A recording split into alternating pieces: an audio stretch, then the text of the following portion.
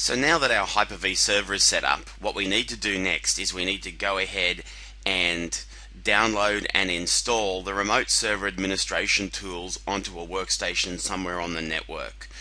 The remote server administration tools give us a graphical user interface that we can use for creating new virtual servers, for configuring those virtual servers, reconfiguring them if we need to, starting them up, shutting them down, importing them, exporting them, basically everything that you need to manage the actual virtual servers themselves. Because remember, with Hyper-V we just have the character-based user interface for doing the main configuration of the host server itself. So where do you get the remote server administration tools? Well, if you go to www.microsoft.com/downloads and search for remote server administration tools for Windows 7, you'll get this particular page, and you'll see that there's a couple of different tools that you can use, or a couple of different versions that you can download.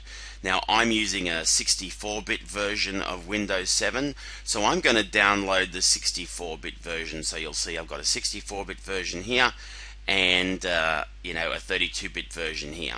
So all I need to do is click on download and go through the standard process. Now I'm now using Internet Explorer 9, so if you're wondering why it looks like this, that's why, because this is the new way that Internet Explorer 9 presents this information.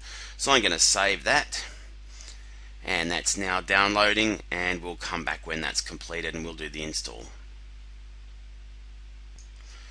So now that the download has completed, I'm just going to go and click on open. And you can see that this actually appears to be installing as a Windows update. So the Windows Update standalone installer will run, and we'll just let that go through as per normal. It'll ask you, do you want to install the software update? And I'll say yes. Goes through, copies your packages into your Windows Update cache. I'm going to accept the license agreement.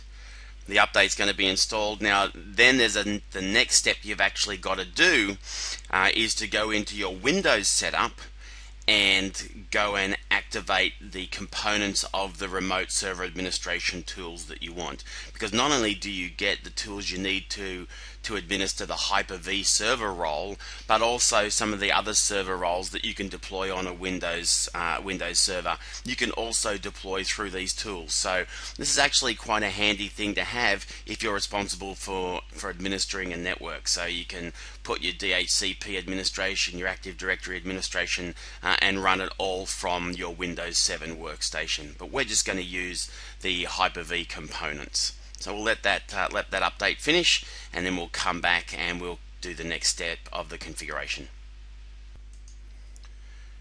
So now you'll see that the installation is complete. So I get my installation complete message, and I'm going to click on close there, and then you'll see I get the guidance on the next step that I need to run through. So you can see here that it wants me to go into Control Panel, then go into Programs, then go into Programs and Features, turn my Windows features on or off, and we'll go through that process right now. So I'm going to close that down,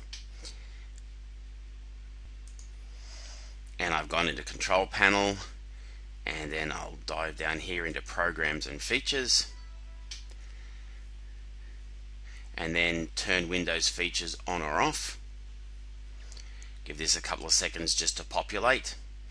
And now you'll see I've got my remote server administration tools. So I'm going to expand that out, and then what I want to choose is I want to choose my my role administration tools. So if I look here, role administration tools, you'll see there I have it, my Hyper-V tools.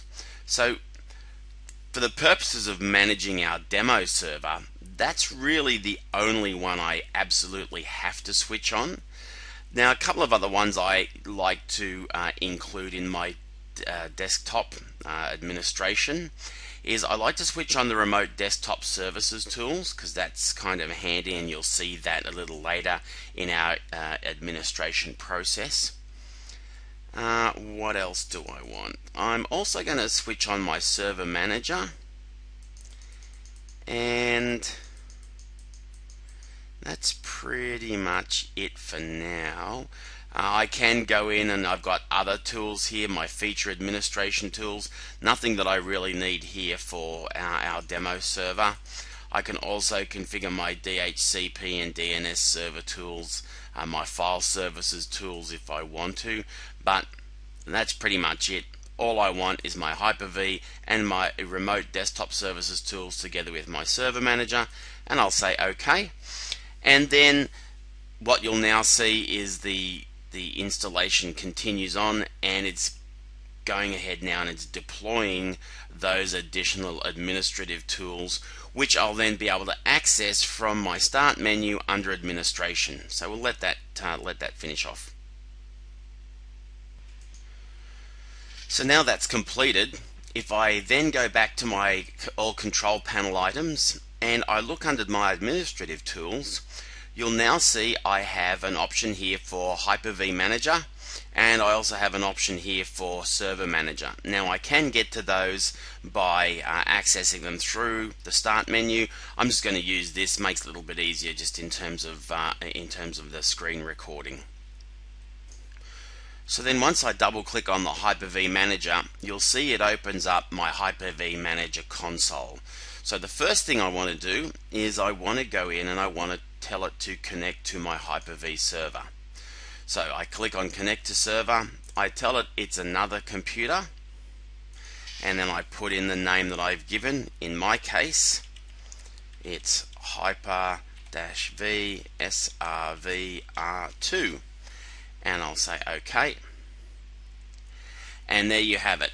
So now you can see I've got my Hyper-V server which is running, and one of the things that I actually have done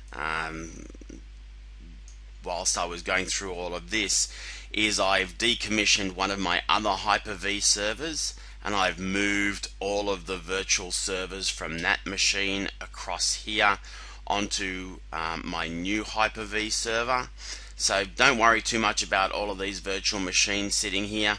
We're now going to go and we're going to go through the process of configuring our new virtual machines. So that's it. That's our Hyper-V Manager console is now configured. So we're ready to go and we're ready to move on with our next step.